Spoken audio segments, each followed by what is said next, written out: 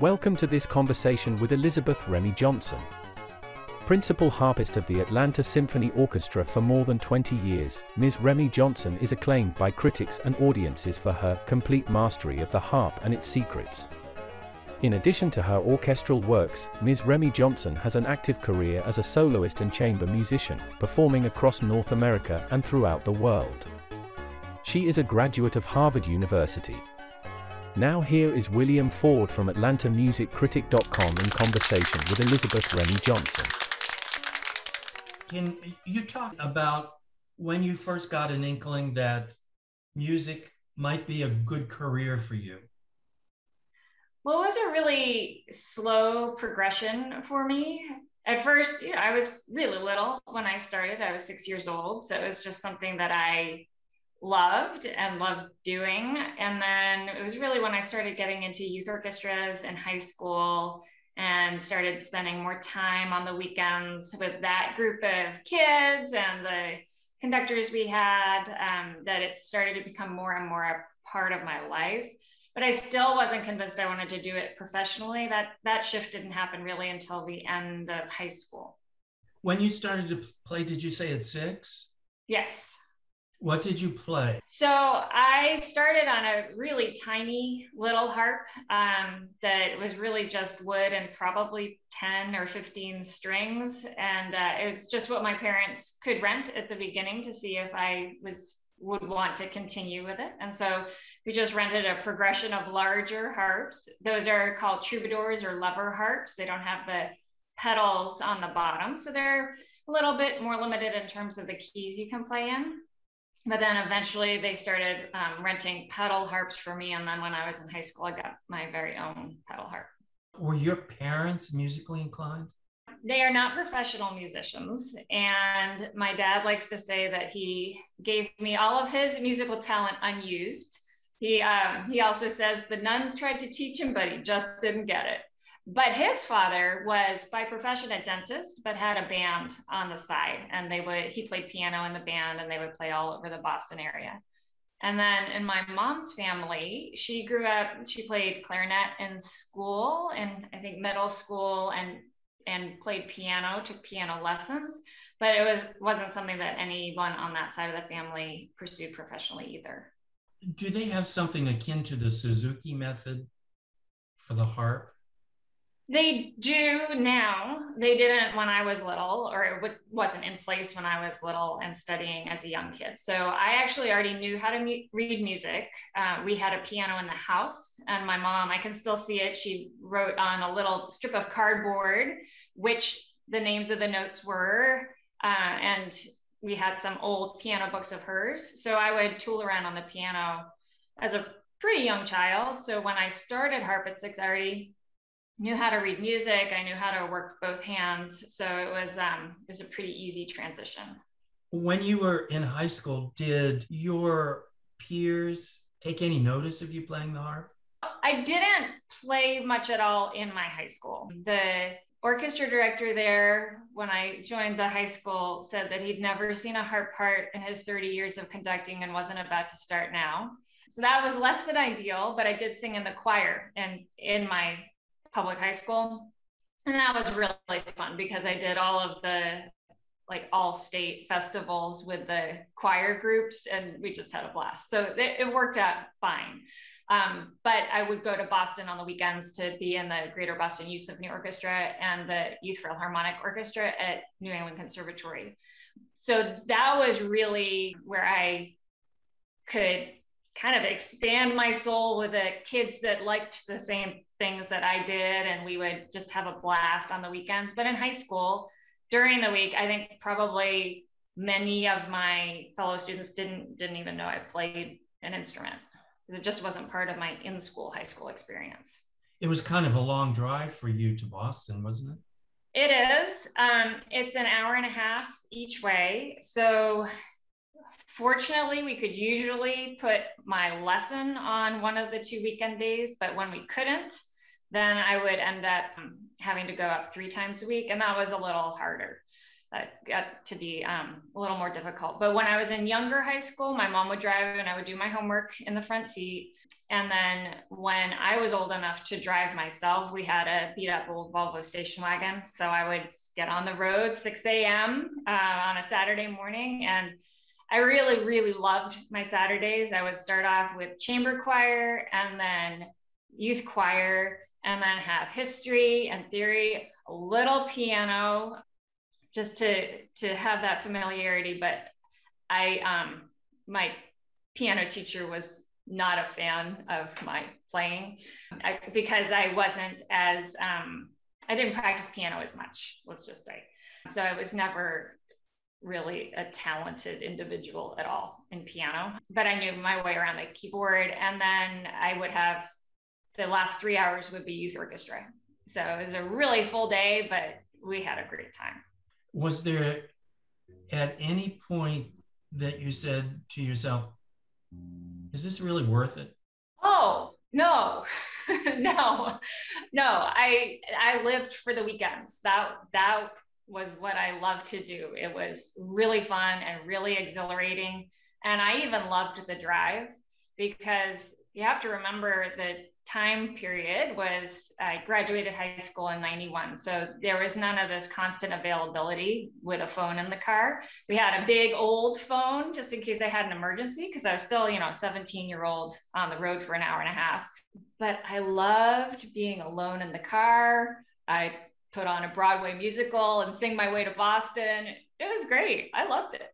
And then you went to college? Yes. I went to Harvard, so stayed right in the Boston area, and I majored in music and French at Harvard. I started off as a music major because Harvard was the one place my parents would let me go and be a music major. Anywhere else, they would have insisted on a double major from the start. What was their thinking on that? Oh, job security. Because you have to remember, they aren't professional musicians. It was a completely unknown field to them. And they thought the chances of me winning a job that would provide a stable income was minimal, which is not invalid. I mean, that is true. You have very low chances of winning an orchestra job. So I started off as a music major, and I kind of wish that I hadn't, and I had just taken all of my history and theory as electives. I really, really appreciate what I learned at Harvard in terms of my music classes, but they didn't have a performance major at that point. Now they have a link to New England Conservatory, so you can get credit for your lessons and your playing and performing. But when I was at Harvard, all of that stuff was extracurricular. We got no credit for orchestra, no credit for lessons. So it really was two separate worlds. So basically halfway through college, I had finished the basic music requirements, and I thought, there is no way I'm taking something like counterpoint at Harvard. It would have been an excellent course, but I didn't want to use up my time there taking something that I could take at conservatory, because I assumed at that point I would go on and get a master's or something at conservatory. So I basically switched to add French about halfway through. And I'm really, really glad I did. I really loved all the reading, and I also loved all the other courses I took in the general electives. They call it the core curriculum. And I really, really, really loved getting to learn about random stuff like vision and the brain, or an astronomy course, or I took a course with Simon Schama, the noted art historian, about Bernini. I mean, it was wonderful stuff. And then you went to conservatory? No, I didn't. During my senior year, two things happened. I won a Fulbright to go study in Frankfurt with Alice Giles, who was teaching at the conservatory there. I was very excited about that. But also, the Atlanta Symphony Orchestra audition came up during my senior year. They had auditions in the September of, would have been 94. And they ended up, I think that was their third round of trying to fill the position. The position was open for a while. They did not hire anybody from that round, but they sent out letters in that January inviting a few people to come back. And so I remember I took the letter to my teacher and said, should I do this? I'm really busy. And she just looked at me and said, yes, you should do that. So that's the round that I ended up winning, and then was invited to play twice with the orchestra, once in April and once in May. And then I was offered the job in May of '95. So I graduated from college and had this job to go to. So I spent the summer at Tanglewood as a fellow there, going through all the orchestra rep I would need for the next year with my teacher, so that I was really, really prepared for that first year here with the ASO.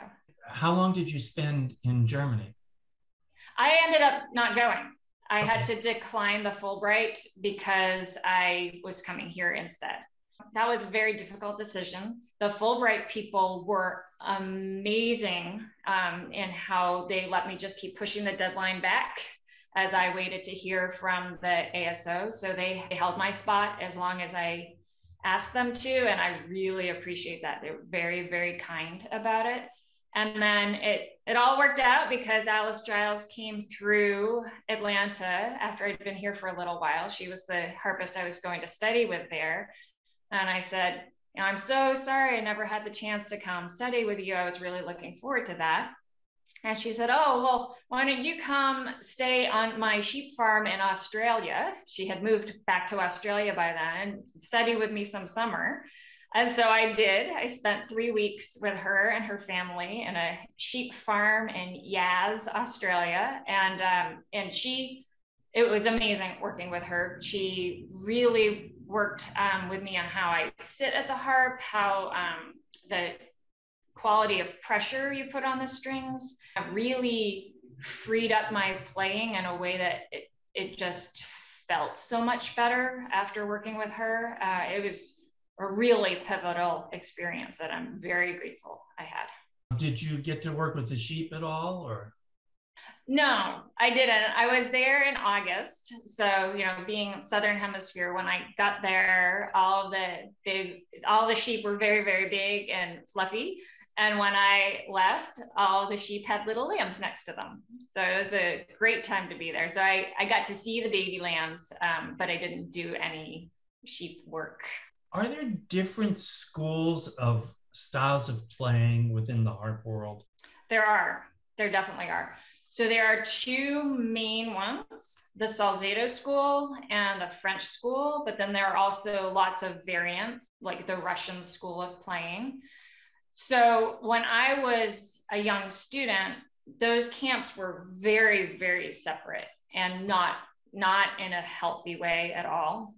And I think that has changed a lot. Sometimes people will still ask, oh, what technique are you?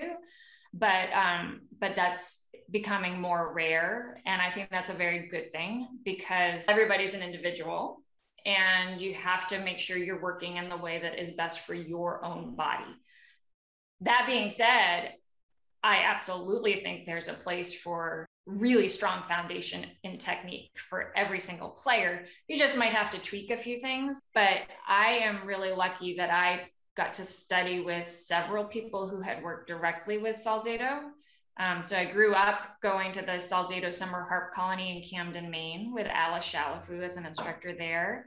And then later, in like the past decade, I've been able to work with Heidi Lewalder again, who was, or for the first time, because she had really spent much of her career more in chamber music and solo performances, and more recently came back towards teaching. And she just has a wealth of knowledge. She was really Salzedo's last big protege and worked incredibly closely with him. What she took from the Salzedo technique is in some ways different from the way a lot of younger people teach the Salzedo technique. Her version of it is a much more organic way of playing. The stereotype of Salzedo technique is, elbows up and thumbs high and very tight. And her way of playing, I believe, is closer to the way Salzedo himself would have played. Not at all rigid, and just very much about tone production and musicality. And so that's why, the super stereotype of the Salzedo technique is that it's rigid. The super stereotype of the French technique is that there's no structure. And And none of that is healthy or helpful. I mean, Salcedo himself came from France. He was an American citizen, but he grew up in the French technique of playing. So obviously he incorporated that into his style as well. Can you say a few words about the Russian technique? So that one I'm less familiar with. From what I've been told is that every single note is emphasized, like really strong fingers and brilliant sound. That sort of also characterizes Russian orchestras to some degree. Sure. Because they do have a very different sound than Western orchestras. Mm-hmm. Yeah. Interesting. Very interesting. Have you had private students yourself? Oh, I teach a lot. Yes, I have students through the Atlanta Symphony Orchestra Talent Development Program. And then I also teach at Emory, Georgia State, and Kennesaw State. That's quite a busy schedule for you. It is busy. So the concession I made when I had my own kids is I stopped having private students. So I have very, very, very few separate private students. I really believe in the mission of the talent development program. So it's really important for me personally to keep up with that. And then with the universities, the way it works with harp is it's very rare to have a year where all three of them have active studios. You just kind of accumulate harpists and then they graduate and you can't always get the next crop in. So right now I have a master's student at Georgia State, nobody at Kennesaw State, and 2 at Emory. But I think the next group at Emory will have a lot more harpists. There seems to be a lot of interest, but it's kind of cyclical. You'll have a lot and then you won't have a lot. You're part of the Marian Quartet. Can you speak a bit about that? It's a quintet. Quintet, sorry, yes. There are 5 of us. We are all members of the ASO, 5 women from the ASO. It's me, Christina Smith, Emily Briebach, Marcy Gurno, and Jessica Udan. So we have harp, flute, viola, clarinet, and oboe English horn. So it's a nice mix of instruments.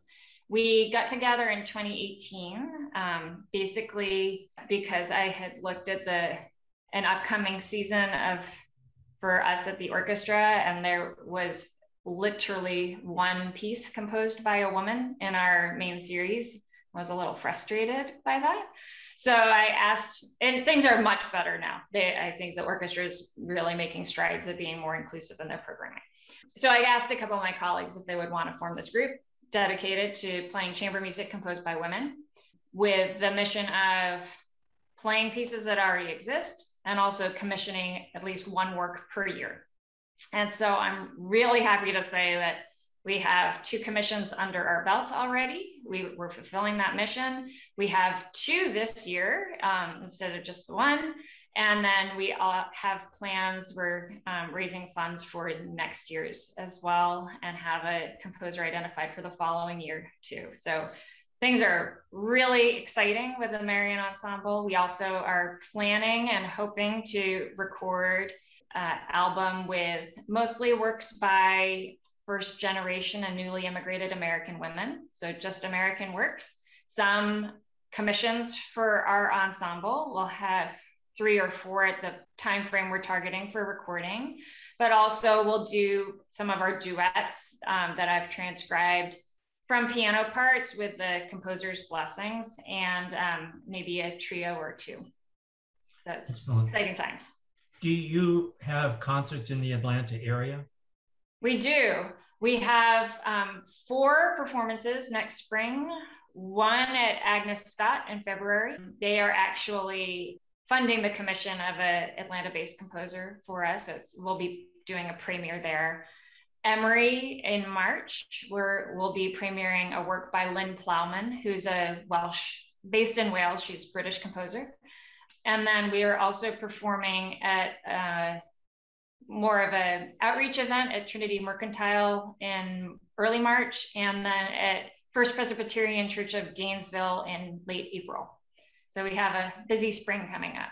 Wow. And so what we do is, that's pretty typical of what our goal is for the spring. We'll have several concerts, and each spring we premiere a new program with 1 or 2 commissions on it. So we have entirely new repertoire for next spring. Do you work with any other chamber groups in the Atlanta area? whenever I'm asked. I have no one that that I appear on every concert. I played with Atlanta Chamber Players last spring. I just played in Macon with the Mercer Group on their Fabian series 2 weeks ago. So yes, I love playing chamber music. Let's talk some more then about your CD. Okay, great. Those are your transcriptions. Yes, they are. Except for the contemporary women, that those are all originally for harp, with the exception of Nilüfer Nubaş. And she gave permission for me to do the transcription, and we worked on it together. I would work on it a little, send her a recording. She would say, that's great, I want a little bit more power in this part. And so I'd kind of tweak it and figure out what to do and send it back. And it was a really fun collaborative process. And actually, she and I are talking about her writing a harp solo for me in a year or two. So that would be really thrilling. It was just a bunch of circumstances lining up. I happened to be reading an autobiography of an Iranian woman, Satira Farman-Farmian, which is a really great book called Daughter of Persia. And then the same day, I saw a woman playing the Chang, which is an ancient Persian harp. There was something on, I think it was Instagram. And I thought, all these things lining up, plus I email every so often with Nilüfer. So I asked her if she'd ever be willing to write a piece based on ancient Persian melodies for harp. And she said she was really interested in it. And there are even some women composers of the court before the time of Christianity in Iran, and that she would love to research them as well and then create a new work for harp. So it's really fun when those things line up. The CD's on the Albany label? It is. Mm-hmm. Do you have a contract arrangement or something like that? No, I don't have anything permanent with them. That was really through Elaine Martone, who was with Telarc for many, many, many years. She was the producer on many Grammy award-winning recordings of the Atlanta Symphony Orchestra. So I had already planned to work with her as my producer for Quest, and she contacted Susan Bush at Albany to let her know about the project, and they said yes, they would be happy to be the label. When did you do the recordings? So the idea kind of was percolating in early summer 2020. I had been using the time away from the symphony because of COVID, time to do individual projects. So I had done a lot of transcriptions. I was posting them like once a month on social media and calling it the Evening Standard, a project to even out and open up the concept of standard repertoire.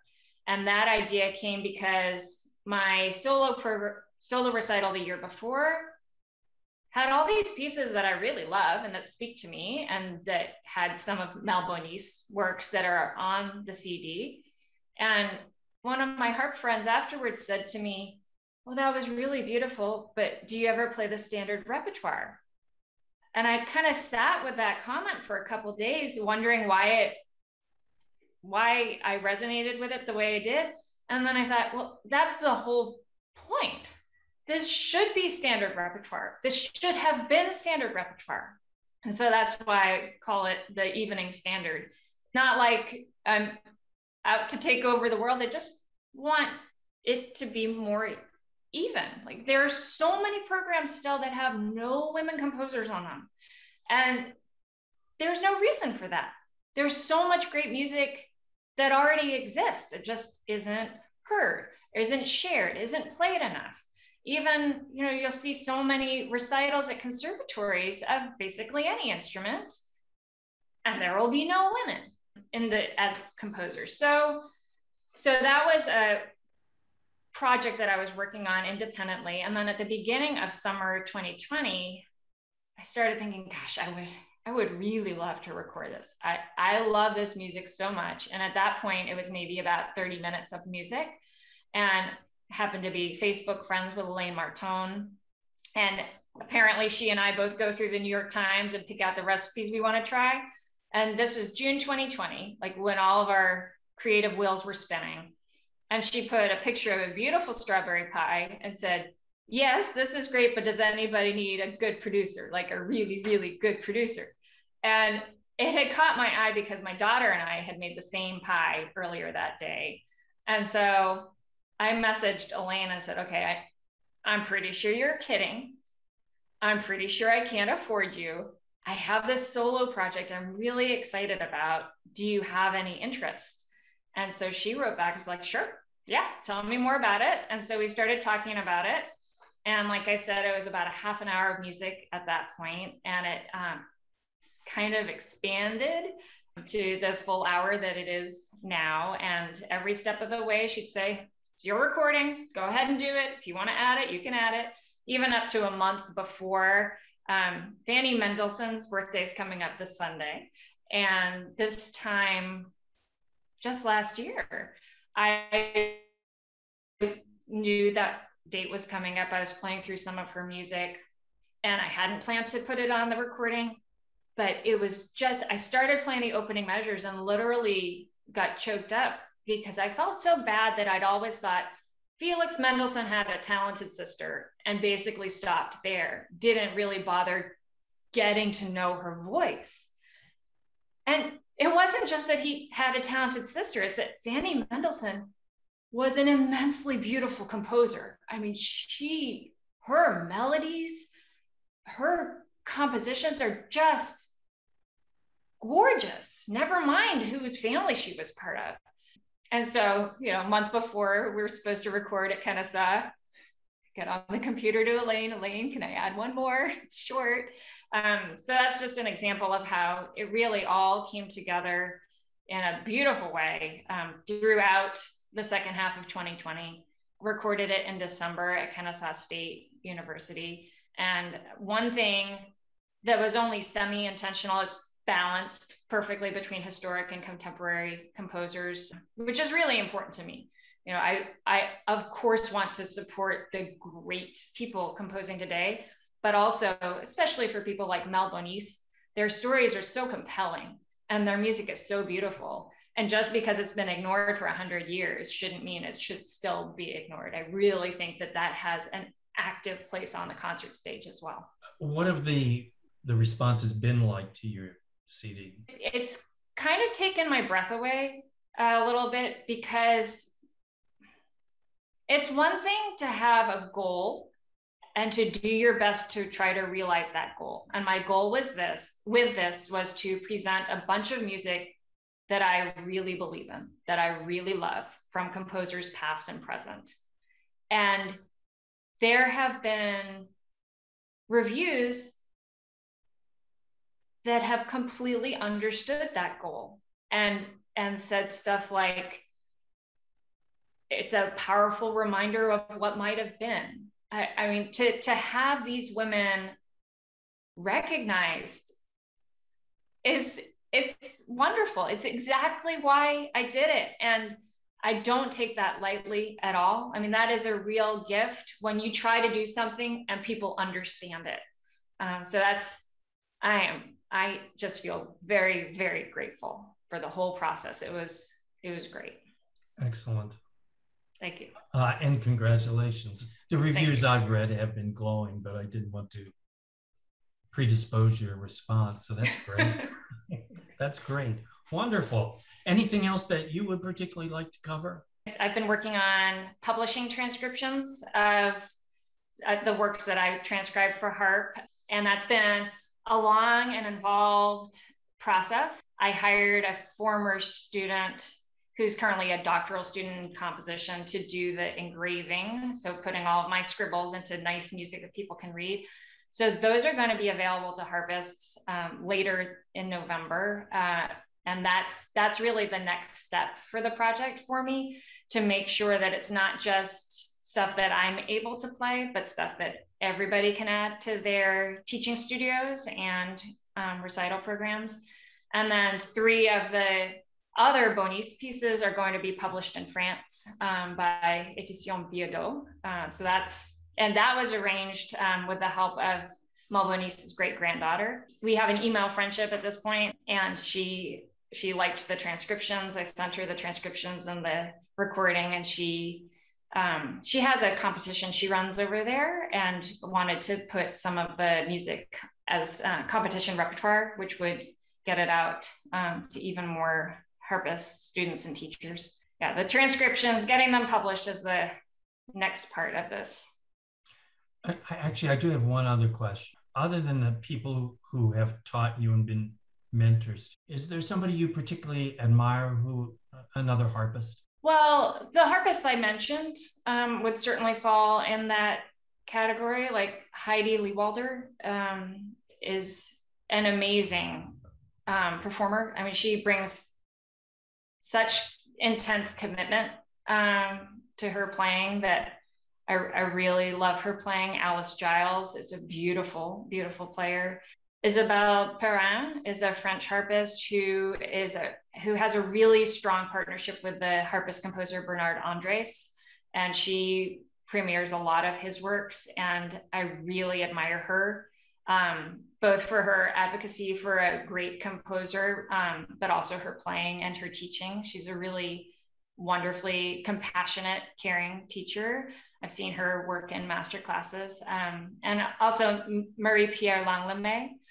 She's the harpist with the Berlin Fell. And I was reading an article about her, and she put so beautifully that something about the challenges of the harp, because it has its strengths. It's a beautiful instrument. I love it. I wouldn't want to play any other. I love all the colors that you can bring from the harp, but there's some navigating you have to do. And she had a quote about having something like having your love of the music and what you want to communicate transcending the limitations of the instruments. And I just thought that was a really beautiful way of putting it, because we want it to sound like, we want a melody to sound like you're singing it, and we have to do that with our fingers.